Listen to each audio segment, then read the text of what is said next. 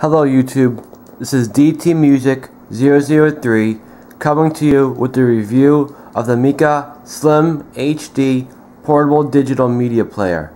So as you can see, this is the front of the device, and right there it says Micca Slim HD, of course. Right here is the power button and the indicator lights to let you know if the device is on in standby mode or off. On the very front of the device is the IR receiver for use with the included remote control. And then right here, it's the hard drive disk LED indicator light to let you know if the hard drive is connected or not. And then underneath of the device, you got your HD player, some information made in China. And then on the very back of the device, you got your AV out for your composite input to plug into your TV for regular SD standard def video input. You got your HDMI output for HD video playback and photo playback. Got your mini USB 2.0 / host input so you can plug in your camcorder or camera or whatever device that may be. And what's good with this device is that it comes included with a USB 2.0 to mini USB 2.0 jack. So if your device doesn't come with a USB 2.0 input, the wire can convert it to a mini, so it can plug right into this device, which is great. Also, you got your DC 5.2 volt power jack, so you can plug in the device in order for it to work.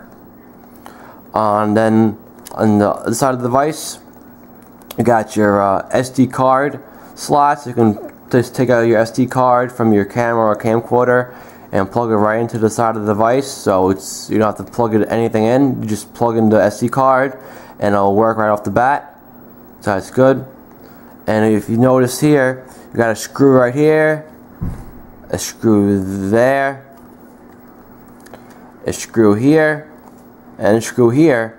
And what that's for is putting your you could put in a hard drive, a 2.5-inch hard drive, into this device, and you could just play your music or photos or videos right off the hard drive disk.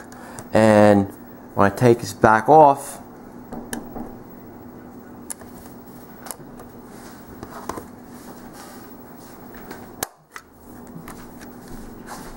see, you just put your hard drive in here and put the cover back on. You can just screw it.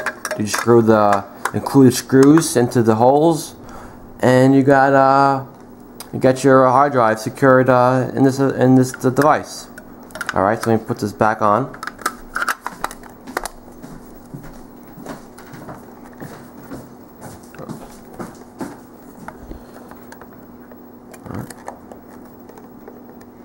Okay.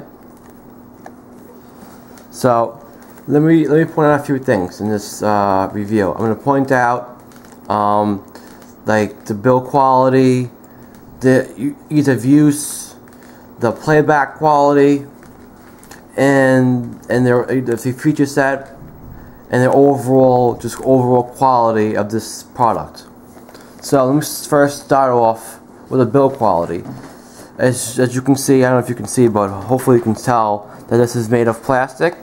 But this plastic it's pretty hard, so it's not gonna, you're not gonna crack easily unless you really drop it from a big drop. But it's not gonna crack. It seems pretty well made. It seems pretty sturdy. It's not gonna break easily unless you abuse it. So it's good to note. The button seems, the power button seems, sturdy. It seems like, get a firm click when you when you push it in, which is, it just feels quality. Yeah, it just looks good, and it just feels quality made. So the build quality, I would say it's pretty good. Also, let me do the now let's do the the playback quality. The playback quality on this device was very good. I mean, I wasn't able to test it out in HD input because I don't have an HD TV, but I was able to test it out on a regular def TV, and I must say the photos look great, the videos I played look great, and the music sounded good. So I mean, the playback quality on this device is very, very good. You have no problems, you know, being able to view your videos in good quality, and the video was crisp, even in standard definition. All the videos and photos look very crisp and clear and of great quality. So you have no problems being able to view your photos and videos and even hear your music. You have no problems with that. So that's very good. Now let me get to the ease of use. The ease of use now of this device was okay. I mean, I thought it would be better actually, because I actually plugged in my SD card into the slot, but it took multiple tries for this device to read the SD card. I mean, it's not my SD card because the SD card I got was brand new. So, I just thought that maybe, I don't know, what caused it, but it just took, a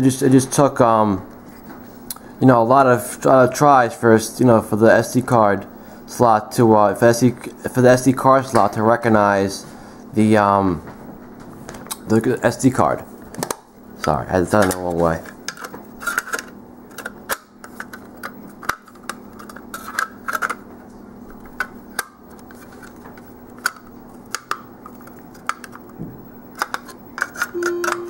There we go.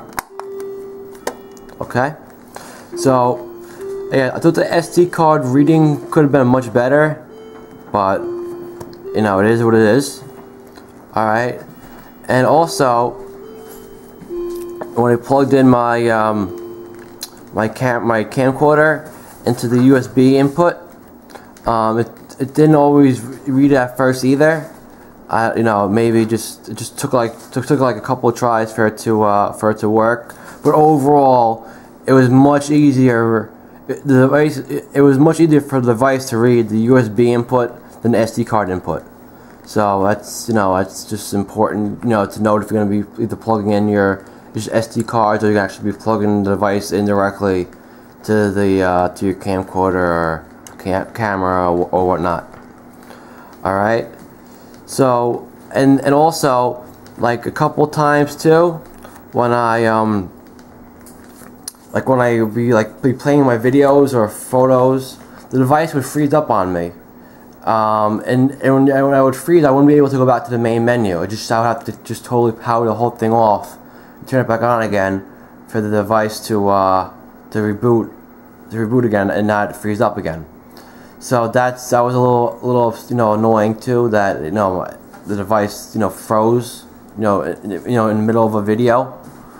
And also even outside of the video playback or photo playback, that like I'll be in the main menu going through like my different photos and videos, just like scanning through them, and the device will also freeze up then too.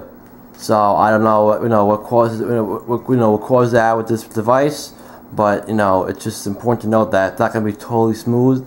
And it's probably be the playback, the smoothness of the playback, surfing through the menus and the videos overall, I would say it's average because of the freezing problems.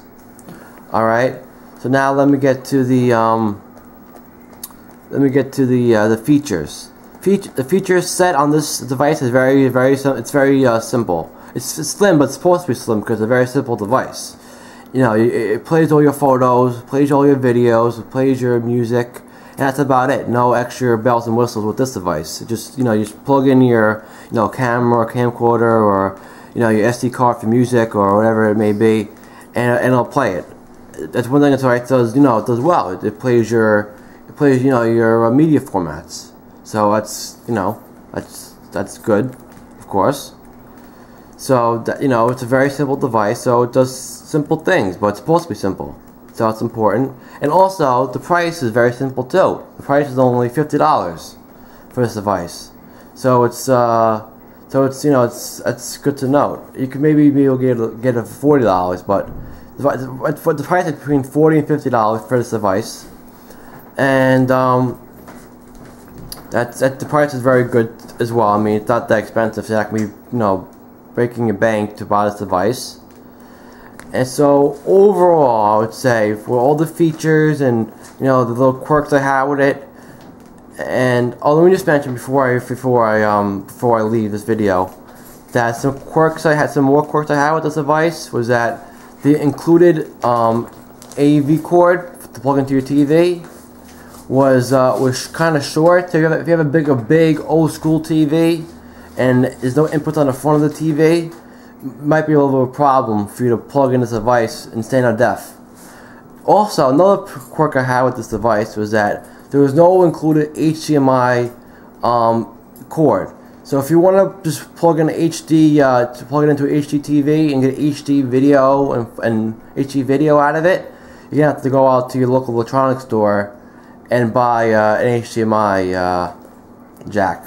So that was a little down. That was a downfall too for this device. And then we just see what else.